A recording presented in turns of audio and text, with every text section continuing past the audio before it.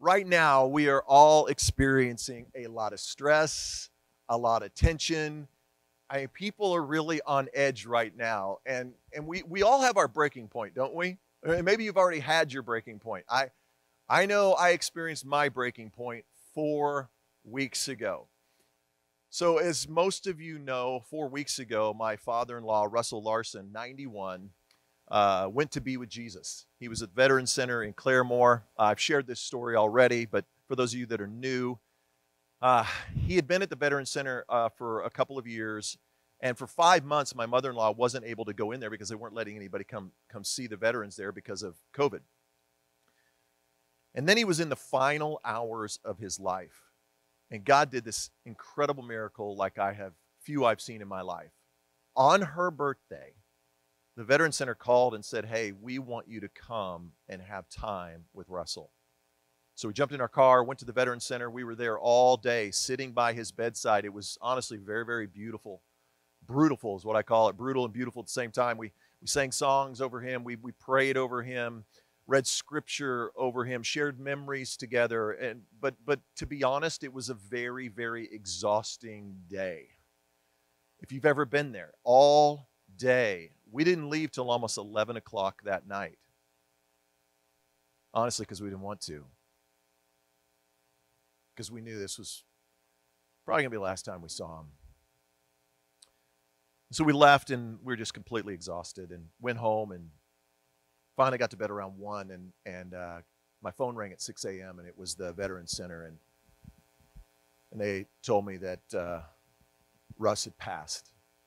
So I woke up Laura and told her the news, and we went downstairs because my mother-in-law lives with us, and I went down and went into her room, sat on her bed, and we just kind of sat in silence, to be honest with you. It was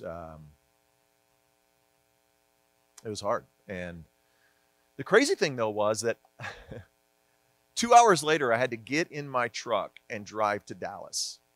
And it's because I was performing the wedding of Jim Bowie. Some of you know Jim Bowie. He grew up pretty much in this church, and Jim's kind of been like a son to me. He doesn't have a dad, and he was getting married, and there's no way I was going to miss that. But yet here I was with this wrestling of my father-in-law's just passed. I got to leave my mother-in-law and my wife who are grieving, and I got to drive to Dallas, and I was just conflicted, but I knew I needed to go, and they gave me their blessing to go. And so I got in my truck, and I began this drive to Dallas. Now, anybody who's ever been to Dallas, you know you go down Highway 75. And when you go down Highway 75, you go through small town after small town after small town. And there's always a greeting party waiting on you in every one of these small towns. You know what I'm talking about? It's like a little ticker tape parade with the little red lights and things like that. You got to be careful because they are speed trap after speed trap after speed trap. I knew this. I've done the drive plenty of times. And so I said to myself, Brad, you're overwhelmed emotionally. You're exhausted physically. You're mentally depleted. Pay attention, pay attention, pay attention. So every town I slowed down. There it is. There's a sign. I'm slowing down and slowing down, slowing down. Except for that one time when I was honestly just completely lost in my thoughts of what was taking place. And I look over, and in the brush, there he is waiting on me, the greeting party for the city. Yes, the police officer. I see him. I look down. I'm going 65, but the bad news was I look up and the sign says 45. I knew what was going to happen. He comes up behind me. Boo! Lights come on. I pull over to the side. As he's walking up to the vehicle, I'm frankly in this moment just overwhelmed. As he comes up to the window, I'm physically just shaking. And he's kind of looking at me, and I'm just so overwhelmed. And I'm thinking, Brad, keep it together, keep it together, keep it together, keep it together. And he says, license and insurance verification, please. And I said, yeah, sure. And so I lean over towards the glove box. And as I'm leaning towards the glove box, that's when it happens. That's when I had my moment, and I broke. I mean, wept like a 2-year-old. I was bawling uncontrollably. All of my emotion came out in that moment, and I just sat back, and I'm just like trying to get it together, and this police officer's looking at me like, okay, license and insurance, please, because he doesn't know what's happening. And I'm like, oh, okay, all right. And I'm digging through the glove box, but At this point, it's like I can't even read anymore. I don't even know what numbers mean. And I actually take everything out of the glove box. I dump it into the passenger seat and I'm hunting around for it. And I just sit back and I say, "I'm sorry, sir." And he said, "Are you okay?" And I said, "No, I'm not." And I began to explain to him what I just told to you earlier and the events that had taken place. And then I began to look and I said, "Give me a second." And I found the card and I handed it to him. And he looked at my license and my insurance verification and he handed it back to me. And he said, "Sir, I hope you have a better day." We all have our breaking point, don't we?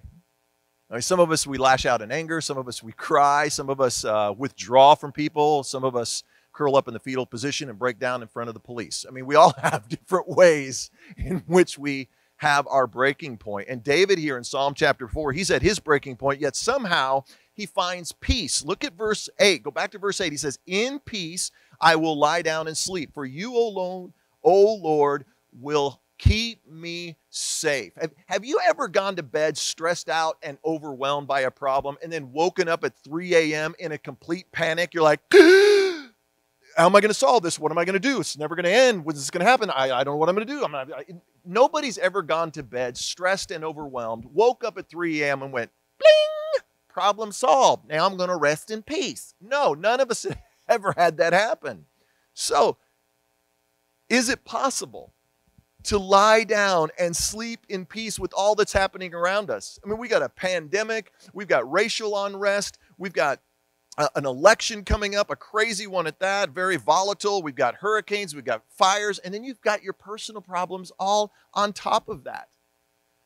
I've been reading a biography about Lewis and Clark. I was talking about this a couple of weeks ago, but Lewis and Clark, they kept journals on their journey trying to find a passageway to the Pacific Northwest, and they faced overwhelming obstacles in their way. Attacks from bears. There were people that came up against them, tried to kill them, harsh winter elements, hail, snowstorms, points where they had very few supplies left. And when you look in their journals over and over again, they just simply say this: "We proceeded on." Bear attack, we proceeded on. Hail and winter storms, and we proceeded on. I want you to write this down. If you're taking notes, I can press on in peace. I can press on in peace. This is what David did. He's hunted by his son, false accusations against him, yet he pressed on in peace. How? How was David able to do this? The answer is actually right there in verse 8. He looked to the author of peace. He said, "For you alone, Lord, will keep me safe."